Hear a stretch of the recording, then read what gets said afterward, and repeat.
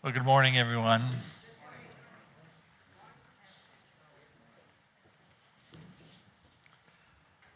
Today we bring to a close this 3-week series on our rewards in heaven. And it's been a real privilege to be able to open the Word of God with you and to share these 3 weeks and look forward to what the Lord has for us today. Let's pray together. Lord, we just thank you how great you are. Great is the Lord and worthy of praise. Lord, it's been good. It's been good to sing your praise. It's been good to hear of your work in many facets of ministry, including the work up in Copper Island, Lord, and your work in people's hearts, and it's just been good. And now as we open the scriptures, we want to hear from you through your word. And Lord, I pray you give us a teachable spirit, a quickened mind, a softened heart, that we would receive and apply to our lives that which we are going to interact with. And as your servant for this moment with this topic and these scriptures, I am dependent upon the Holy Spirit, you, Holy Spirit, to use me and to use all of us in growing in our understanding of what you're doing. And so, Lord, we just commit this time to you, and we pray and ask this in Yeshua's name. Amen. Amen. So, we've been, as I mentioned, dealing with our eternal rewards and the believer's evaluation. Let me get my little clicker here. Does something need to be turned on? I don't know.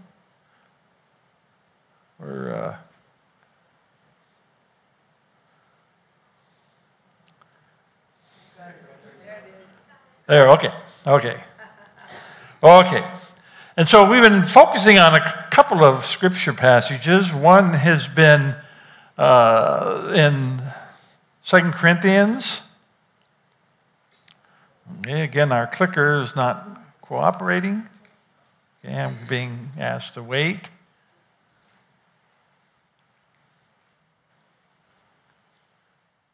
There we go. 2 Corinthians chapter 5, verse 10, Paul writes, "For we must all appear before the judgment seat of Messiah, that each one may receive what is due him for the things done while in the body, whether good or bad." This is called the Bema judgment, and it is something that every believer is going to do. We're going to stand before the Lord. And in our first sermon 2 weeks ago, we made some general observations about this Bema evaluation. And then last week, we looked at what Yeshua is going to look for from us when we stand before him. Paul also speaks of this in 1 Corinthians chapter 3. And I just don't seem to be working completely. And I keep pressing, and there's no response. Okay, let me just read it. And this is 1 Corinthians chapter 3. Paul says, "If any man builds on this foundation using gold, silver, costly stones, wood, hay, or straw, his work will be shown for what it is, because the day will bring it to light.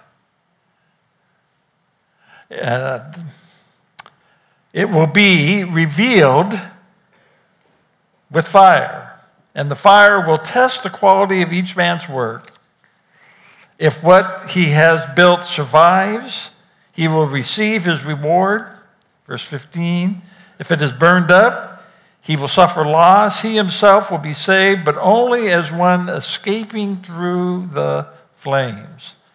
And so here the Apostle Paul tells us about this. And again, our salvation is not called into question. We are saved by grace through faith.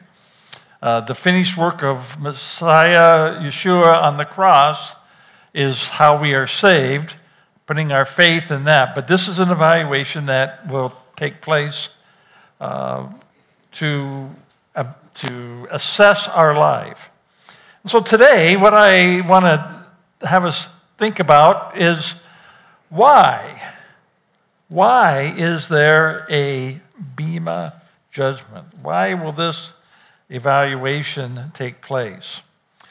And the reason is that it has to do with God's purposes for the human race. Pretty mighty topic. It has to do with God's purposes for the human race. So that in the new heaven and new earth, Messiah Yeshua might have a bride, that is a helpmate, to rule the universe with. Okay? This is what God has in mind with all of this. The Bema is so that Messiah Yeshua can communicate to us the responsibilities we will be able to handle in the new heaven and earth throughout all eternity. Okay? It's not a testing where he learns anything. Yeshua is omniscient. There's nothing that can be taught him. But it's a shared experience in which he communicates to us what responsibilities we will be able to do or to handle in the millennium and on into the new heaven and the new earth. And this was something that was very important to Yeshua, and he talked about very frequently. It's interesting when you look at the whole Bible. In the Old Testament, there's about 20 different references to these rewards that and this stewardship, this management. When you look at the New Testament and you don't take in what Yeshua says, you just look at what Paul and Peter and the writer of Hebrews, James, there's about 20 references to this evaluation and the stewardship of resources in the new heaven and new earth. But when you look at the words of Yeshua, over 50 times he raises this topic because it's an important topic to him. And because it's so important to him, it should be important to us again.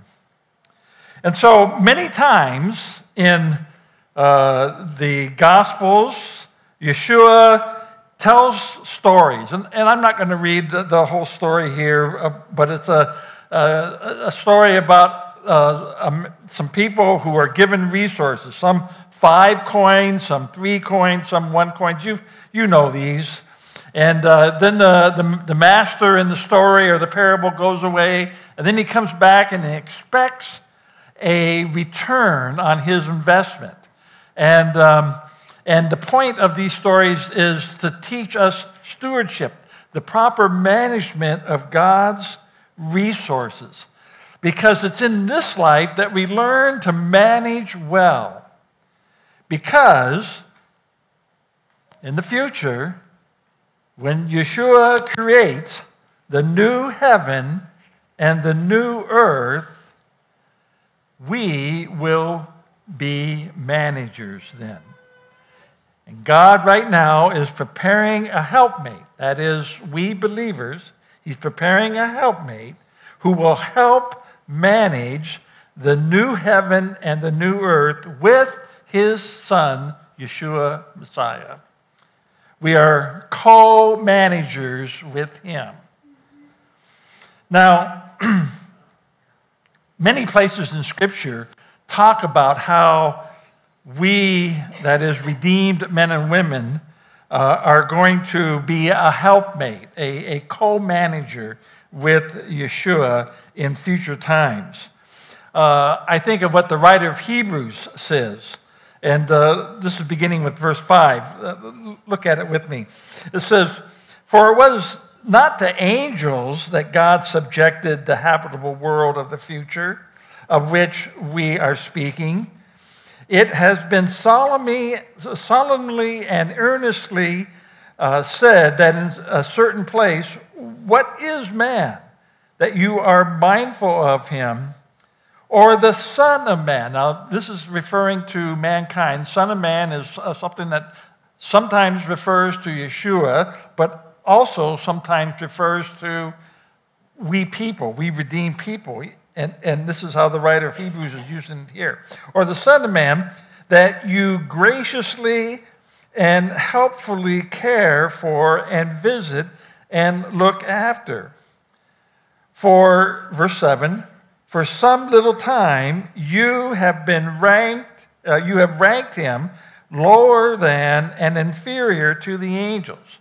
So the writer of Hebrews is saying, it's not to angels that God has given this duty of managing. It's to men and women, redeemed men and women like you and me. And he says there in verse 7, "For a little time we are ranked a little lower than angels." We'll get into that in a couple of minutes. But he goes on, he says, "You have been crowned, but you have crowned him," verse 7, "with glory and honor and set him over the works of your hand."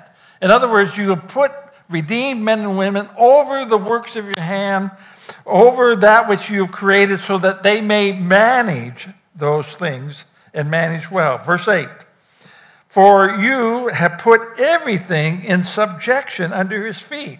Now, putting everything in subjection to man, he left nothing outside of man's control. Okay, so this is God's overall plan, is for redeemed men and women to manage his resources. But the writer of Hebrews goes on at the end of verse 8. He says, "But at present time we do not see all things subject to him." Okay? It's not the way it is now, but it's the way it's going to be in the future. A time will come when we will manage the resources of the new heaven and the new earth. Now, here the writer of Hebrews is quoting from Psalm 8. Let's look at Psalm 8 and see what it says. Verse 3 of Psalm 8, it says, "When I view and consider your heavens, the work of your fingers, the moon, the stars, which you have ordained and established, what is man?" That is, redeemed men and women. "What is man that you are mindful of him, and the son of earthborn man that you care for him? Yet you have made him a little lower than God or heavenly beings. You have crowned him with glory and honor.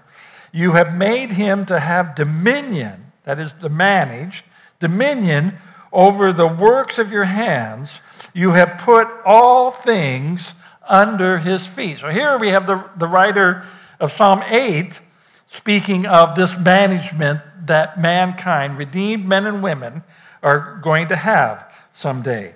And so, my friends, as we look ahead to the future and the wonderful things of the future, when Jerusalem comes down from heaven and settles in onto the new heaven and the new earth, we, his helpmates, will co-rule. We will be a helpmate to Yeshua in the management of resources. This is spoken of very often in Scripture, and I can't take you everywhere. I'll take you one place concerning that thought. Paul in 1 Corinthians. Okay, this is 1 Corinthians chapter 6. He speaks of this. You remember in 1 Corinthians, in the Corinthian church, there were a number of issues going on, and they asked Paul about those issues, and when you read 1 Corinthians, it goes issue after issue after issue after issue. And one of the issues that is asked about is a lawsuit between some of the church members, okay? And Paul's addressing that in chapter 6. And he says, do you not know that the saints, that is the believers, we believers, will one day judge and govern the world? He's speaking of this future time. And if the world itself is to be judged and ruled by you, are you unworthy and incompetent to try such petty matters of the smallest courts of justice? In other words, Paul's telling the Corinthian people, you're going to manage the new heaven and the new earth. You're going to rule over these things. Whatever this little issue is between a couple of members of your church, you guys should be able to handle that without any big, situation. And he goes on, verse 3, do you not know also that we Christians are to judge the very angels and pronounce opinion between right and wrong for them? Now, this is governing over the angel. Okay, there you go. Paul goes on and he says, how much more then as to matters pertaining of this world and of this life only? In other words, you guys, whatever that little petty thing's going on in the Corinthian church, you guys should be able to handle that, because someday you're going to deal with a new heaven and a new earth. And so, my friends, as we look to the future and what our blessed hope is, we in heaven are going to experience the fullness of Yeshua, and that's going to be wonderful. And we're going to worship him and adore him and experience his fullness. But we are also going to manage or rule this universe. We are going to be co-managers with Yeshua. And so as we look at this whole beam of judgment, it is an evaluation to show to us what type of work we will have for us, or what type of work God will have for us in the new heaven and the new earth for all eternity. That's why there's an evaluation. Pretty important, isn't it? I mean, we're not talking about some little minor part of our Christian experience. This is what God has in mind. We are going to co-manage. Now, what does that mean, co-manage? And the rule, does that mean we're all going to have little kingdoms and real estate? I don't think so. I was searching for an illustration, and I don't have a perfect illustration, but I'm going to illustrate it this way to help you understand of what the difference will be, why this evaluation, and some may be different in the new heaven and new earth, and what they're responsible for as different from someone else. Okay, and so let me just illustrate it this way. And I'll illustrate it through our federal government. Yeah. I think this will help you see, okay? The federal government of the United States employs about 22 million people, okay? Now, when I say 22 million people, that means the person that delivers your mail each day. It also means the park ranger at Mount Rainier National Park, the washroom attendant at the White House, the person that processes your taxes at the IRS office. I mean, when you add up all the people that make this country run, it's about 22 million people. Now, my wife, Lynn, is a career government worker. She's retired now. But I know from her experience that when you go to work for the government, you go to work people go to work for the government at different levels. And they have numbers for those levels. For example, when you start working for the federal government, you may start as a 6. And if you're a 6, you have a certain amount of responsibility and usually a certain amount of salary that corresponds with that. But someone else may be an 8, or they may be a 10, or they may be a 12. And if they're a 12, they have more responsibility and usually a different salary, but more responsibility and have more resources that they oversee. And there are some people that are 15s and someone that are 20 and goes right on up. And it all has to do with how much responsibility you have in your particular area of the 22 million that people make this country work, okay? And so when Yeshua is teaching all these stories about stewardship and management and someone who has done well and someone who has not done well, but the one who has done well, I'm going to put you over, this much, but you who haven't, I'm going to put you over that. It's kind of like what we have in the federal government, okay, in terms of people at different levels having different sets of responsibilities. And Scripture doesn't tell us that there's any way that we can advance. We're in heaven. Okay, now we may, but it's not said in Scripture. And so Yeshua's point is you do what you do now because it's going to have an impact in terms of what you do. Now, we're all going to be happy in heaven. I don't want to be, we're all going to be happy and it's going to be wonderful and glorious, but it will be different, okay? It will be different. And so what God is doing now is he is preparing a helpmate, a co-worker for his son, Yeshua Messiah, okay? And so what I want to do in the next few minutes is I want to talk about this helpmate and to show you from Scripture how this has been God's agenda from the beginning. Okay? And we're going to look at 2 stories of helpmates here. And actually, I'm going to start in Genesis 1, and I'm going to end in Revelation 22. I'm so happy that you don't have anything that you have to go to later today. Just kidding. I'm going to make this as brief as possible, okay? But anyway, let's look at what God is going about in terms of what he's doing in this universe. And so let's start with the past, okay? And the preparation of a helpmate. Here in the past, we see Adam and Eve manage the garden, okay? Adam and Eve manage the garden. I'm going to read a lot of scriptures, but you know the story, so I don't need to elaborate. But let's start Genesis 1, verse 26. Then God said, "Let us make man in our image, in our likeness, and let them do what?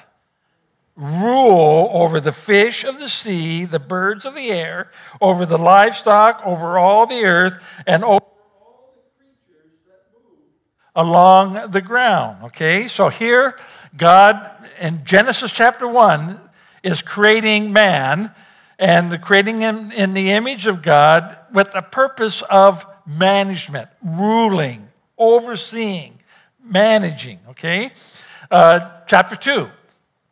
The Lord God took the man, put him in the Garden of Eden to do what? To work it and take care of it. To be a good steward of the garden. Okay, Genesis chapter 2. That's God's intention right at the very beginning. But as he made Adam, he saw that Adam needed a helpmate.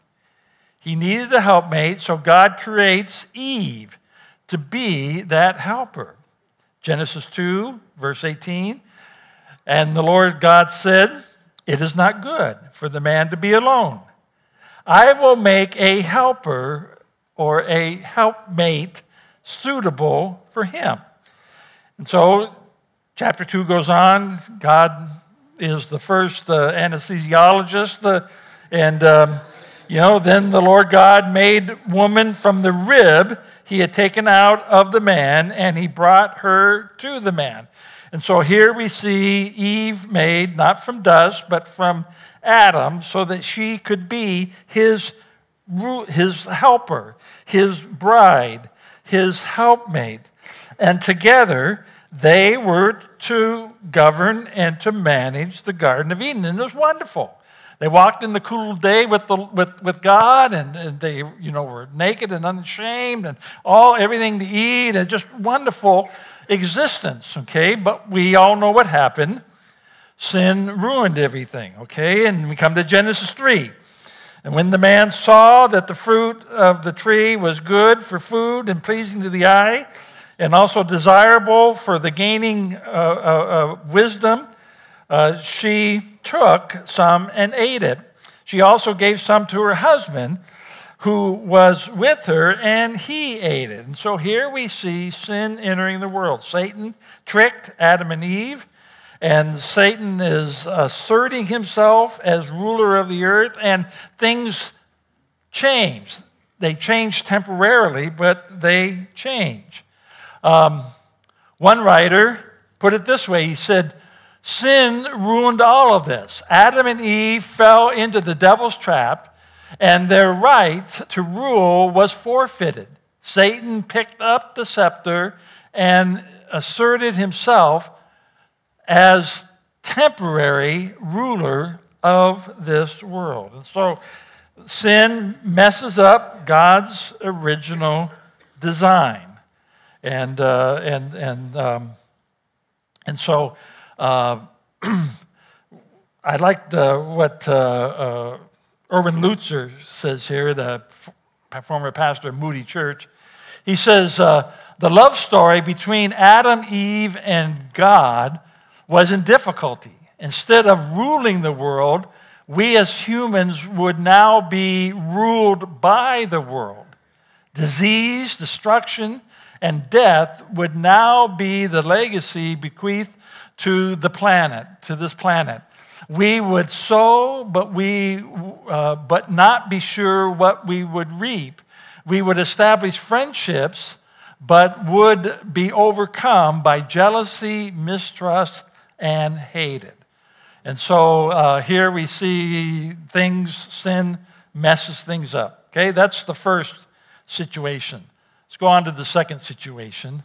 And in the second situation, we see Messiah, Yeshua, redeems his people to serve. Okay? God's desire to have humans as a helpmate to help rule the universe is so strong that he sends his son, in essence, to kind of clean up the mess, if I could use that terminology, and to showcase his love and his grace. And so Yeshua becomes what Scripture calls the second Adam. Okay, let me read from Romans chapter 5. For if the many died by the trespasses of one man, how much more did God's grace and the gift that came by the grace of the one man, Messiah Yeshua, overflow to the many? Again, verse 16, the gift of God is not like the result of the one man's sin. The judgment followed one sin and brought condemnation, but the gift followed many trespasses and brought justification. Verse 17, for if by the trespass of one man death reigned through that one man, how much more will those who receive God's abundant provision of grace and of the gift of righteousness reign in life through the one man, Messiah Yeshua? And so here Christ, or Yeshua, Messiah, comes as this second Adam. Paul says in 1 Corinthians chapter 15, okay, and I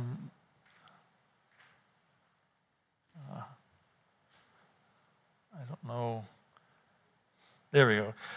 It says in 1 Corinthians 15:22, for as in Adam all die, so in Messiah all will be made alive. And he goes on a little bit later in that chapter and says, the first man, Adam, became a living being. The last Adam, that is Yeshua, a life-giving spirit. The spiritual did not come first, but the natural, and after that, the spiritual. The first man was of the dust of the earth, the second man from heaven. And so here we see Yeshua providing redemption, that mankind can be redeemed to be God's helpmate, God's bride, Yeshua's bride, to be a helpmate. And so God is preparing this bride for his son. Okay? And this bride is we redeemed believers. And the purpose of our being a bride is to help him rule this universe. Again, this is Lutzer. He says, just as God sought a bride for Adam, so God sought a bride for his son, Messiah Yeshua. He chose to prepare a companion who would be able to share his son's rule over the universe, someone who would enjoy his dominion. The bride would be loved, honored, and invited to join Messiah on the throne of the universe. And so Messiah, Yeshua, is working with us, redeemed humanity, getting us ready to rule with him. And he's nurturing us. And that's why when the scriptures speak of marriage, let's look at Ephesians 5, a place that is often quoted in wedding ceremonies. We see that Yeshua loves us, and he's getting us ready to be this helpmate.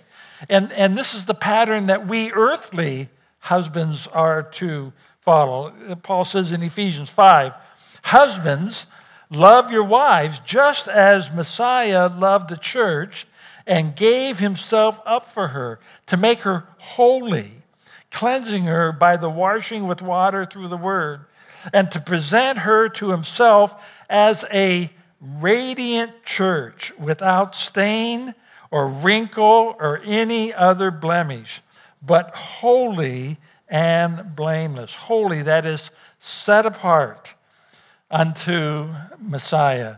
And so we, men and women who know Yeshua as our personal Savior, we are engaged to him. We're not married to him yet. That hasn't taken place. But we are currently engaged. In essence, we're his fiancé. And he is preparing us for our wedding day. He's perfecting us for our wedding day. He's still working with us. And as he is preparing us as a bride, that also makes us his part of his family. Okay, even though this marriage hasn't taken place, the marriage supper of the Lamb, we are still part of his family, and this is spoken of often in the Scriptures. Let me read from Hebrews chapter 2. It says, in bringing many sons to glory, it is fitting that God, for whom and through whom everything exists, should make the author of their salvation perfect through suffering. Both the one who makes men holy and those who are made holy are of the same family. So Yeshua is not ashamed to call them brothers and sisters. You see, we are part of Yeshua's family. Do you realize that? I mean, angels are not part of Yeshua's family, okay? But we are. It's what makes us unique. Paul in Romans, he puts it this way, Romans chapter 8, verse 16. The Spirit himself testifies with our spirit that we are God's children. Now, if we are children, then we are heirs. We are heirs. Heirs of God and what? Co-heirs with Messiah. If indeed we share in his sufferings, in order that we may also share in his glory. We are co-heirs. This universe, God has made us co-heirs with Yeshua in terms of taking care of it. John, in 1 John chapter 3, says, how great is the love of the Father has lavished on us, that we should be called children of God, and that is what we are. The reason the world does not know us is that it did not know him. Dear friends, verse 2, now we are children of God, and what we will be has not yet been made known. See, the world as it is right now is not what's coming. God has something much better coming. Okay, we are heirs, co-heirs with Christ, and that's coming. He goes on, John goes on and says, but we know, verse 2, he says, but we know that when he, that is Yeshua, appears, we shall be like him, for we shall see him as he is. Our blessed hope. And so just as God ordained that Adam have a helpmate in Eve, and he brought about Eve to be that helpmate, so God desires that his son, Yeshua, have a helpmate, someone to co-manage, and he is working with us. We, his children, are his helpmates so that we might manage in the garden in the future. And that leads us to the third thing that I want to talk about, and that is the future, okay? And that is, in the future, Messiah and his bride rule creation. Okay? Messiah and his bride rule in creation. And so, my friends, in this life, we are given the opportunity to make choices. And choices are we have the opportunity to live for the glory of God, to give our time and our resources to kingdom work. Now, God knows that we have a job that we go to, and we have, depending on stage of life, children to raise and this kind of thing. But he wants us to make ministry and kingdom advancement a priority. And he wants us to show ourselves to be good stewards. That's why he had all those stories about stewardship, to be good stewards. And so, as a reward for our kingdom work and our faithfulness here and now and making right choices, Messiah will give us the reward of ruling alongside of him when he comes in the millennium, in the new heaven and the new earth. Look at what he says, and let's turn now to the book of Revelation, okay? And I'll wrap this up soon, okay? Revelation chapter 3 says, verse 21, to him who overcomes, I will give the right, get this, to sit with me on my throne, just as I overcame and sat down with my Father on his throne.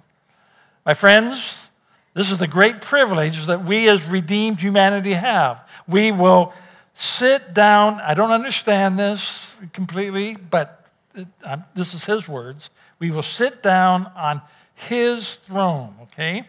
Angels don't have that privilege. Redeemed men and women, his bride, has that privilege.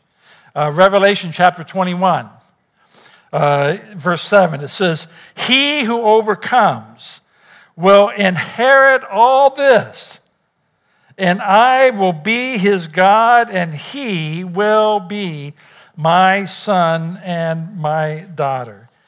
We will co-rule and co-reign with him. Now, in both of those verses, it says, to him who overcomes. Now, overcomes what? Okay. To him who overcomes the temptation to live for themselves. You know, we can listen to the beer commercial, go for all the gusto you can. This life is all there is, you know. And we can prioritize our life where everything is around me and what I want and getting the most and, having the best. Or we can live for the glory of God and live with kingdom advancement in mind, give ourselves to ministry and these kind of things. And if we overcome that temptation, we will inherit. You see, Yeshua overcame, and I don't have time to go into all this, but at the temptation of Yeshua, what did the devil offer him? You're hungry? There's some rocks. You feed yourself, No, God, you want to live according to and be dependent upon God, but jump off this roof, and if you bow down to me, I'll give this all to you. See, but Yeshua overcame those temptations, and he lived a perfect life in absolute obedience, overcoming. And so he says, to we who overcome, that is, to we who live for God's glory and for the advancement of his kingdom and for the things of that he desires that we do, we will receive these things. But we have choices, and we can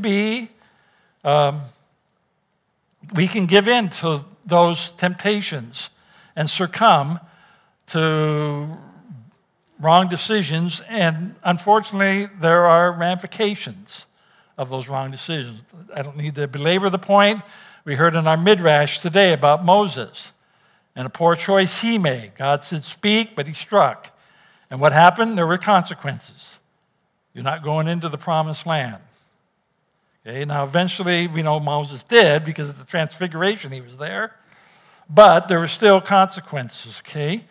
And so we are to overcome these consequences, okay, or overcome these temptations. And so, if we seek to be obedient, if we're committed to kingdom advancement, if we seek to live to Yeshua's glory, God has wonderful things planned for us. Listen to what he says in Matthew chapter 19. This is verse 28.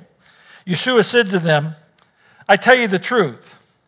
At the renewal of all things, that is in the millennium and on into the eternal state, renewal of all things, when the Son of Man sits on his glorious throne, you who have followed me will also sit on 12 thrones, judging the 12 tribes of Israel. Now, I don't know what the full ramification of that is, but I'm not saying it. Yeshua is saying it. You will judge the 12 tribes of Israel. Verse 29. And everyone who has left houses or brothers or sisters or fathers or mothers or children or fields for my sake will receive 100 times as much and will inherit eternal life. But many who are first will be last, and many who are last will be first. He promises us all this if we live for his glory. And so, why is there a Bema evaluation? It's because there's a wedding coming up. And he is going to, the first expression of these choices that we make in this life will be made known at this wedding that is coming up, okay? This wedding that is the marriage supper of the Lamb. You see, there will be the Bema judgment first, this evaluation first, and then comes this marriage supper of the Lamb. Okay, we await right now we're engaged, but we await this wedding, this consummation of being the bride of Yeshua. Revelation 19, verse 9. Then the angel said to me, write, blessed are those who are invited to the wedding supper of the Lamb. And so here we anticipate that day in which we will be at the wedding supper of the Lamb. Now let's just think about weddings for just a moment. At a wedding, okay, we're the bride, so at the wedding, the bride is concerned about a number of things, but two. Obviously, she's thinking about the man that she's going to spend the rest of her life with, her groom. But the other thing, as you think of the wedding, is that the bride is thinking about what she's going to wear at her wedding. Her wedding dress. And great thought, consideration, and expense is given to that dress so that she looks a particular way. It's been 48 years since our wedding, but there's Lynn and I and the pastor that officiated, and Lynn's mom made her dress, and it was a beautiful dress, and you know, that was our wedding experience there, and that was the dress that she wore. Now, I'm the one with the beard. Okay. Yeah, and the other one is the pastor that officiated at the wedding. Okay. Now, the bride is concerned about what she wears, her dress. Okay. What will this dress be made of? Well, let's think about now the wedding supper of the Lamb. Okay. As the bride of Christ, we as individuals, what will our dress look like? Okay. Let's look at what the scriptures say. Revelation chapter 19. Then I heard what sounded like a great multitude, like a roar of rushing waters, and like loud peals of thunder, shouting, Hallelujah! For our Lord God Almighty reigns. Let us rejoice and be glad and give him glory. For the wedding of the Lamb has come, and his bride has made herself ready. Verse 8. Fine linen, bright and clean, was given her to wear. So there's her dress. Fine linen, bright and clean, was given the bride, we, the church, redeemed men and women, to wear. Now, what is this dress made out of? Look at it. Fine linen stands for the righteous acts of the saints. That's what our dress is made out of. The righteous acts of the saints. Verse 9 goes on. It says, Then the angel said to me, Write, blessed are those who are invited to the wedding supper of the Lamb. And he added, These are the true words of God. And so the question that we have to ask ourselves as individuals is, what material will our dress be made out of when we stand at the wedding supper of the Lamb? Let me again read verse 8 to you. This is from the Amplified Bible. Speaking of the bride, it says, She has been permitted to dress in fine, radiant linen, dazzling and white. For the white linen signifies, that is, represents the righteousness, that is, the upright, just, and godly living, kingdom advancing deeds and conduct, and the right standing with God of the saints, that is, God's holy people. That's what our dress is made out of. And so let's, as I bring this to a close, ask ourselves again, then how shall we live? This life is a training for the next. Okay, 2 weeks ago, I shared this quote to you, and let me share it again. Earl Rodmacher, he says, "The person I am becoming today is preparing me for the person I shall be for all eternity." Let's let that sink in again. The person I am becoming today is preparing me for the person I shall be for all eternity. Okay?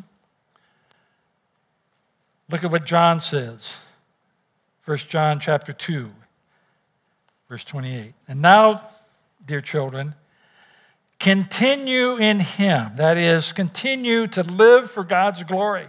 Continue to be committed to kingdom advancement, being good managers of what resources he has given you today. Continue in him so that when he appears, we may be what? Confident and unashamed before him at his coming.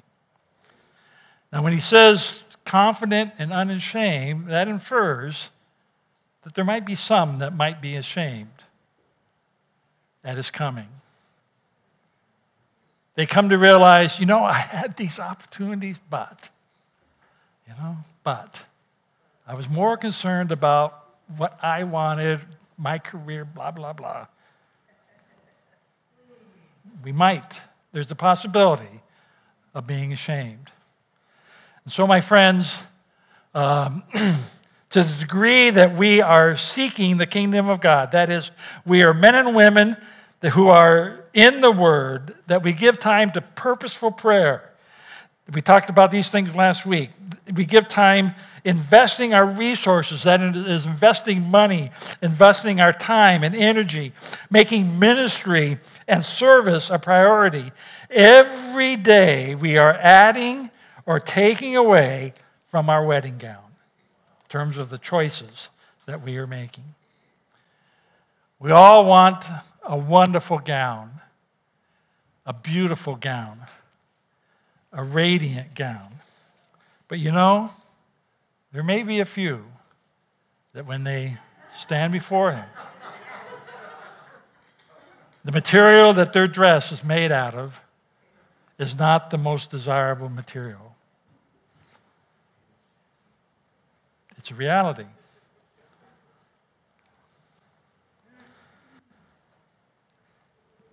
The Bema evaluation is Yeshua's way of communicating to us what our responsibilities will be, what our dress will be like, what our place in eternity will be. And the opportunity he gives us is from this moment on, to live for his glory and to live for kingdom advancement.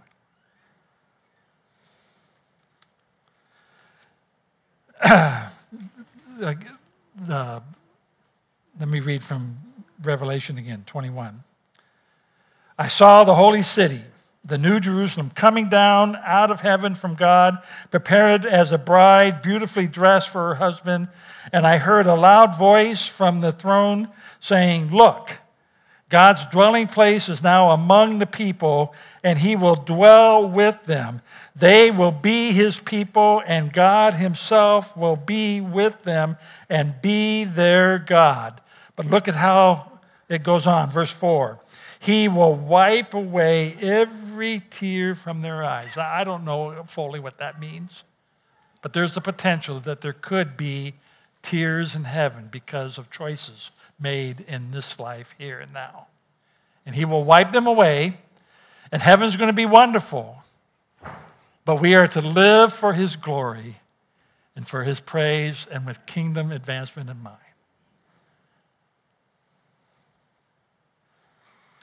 Father, we thank you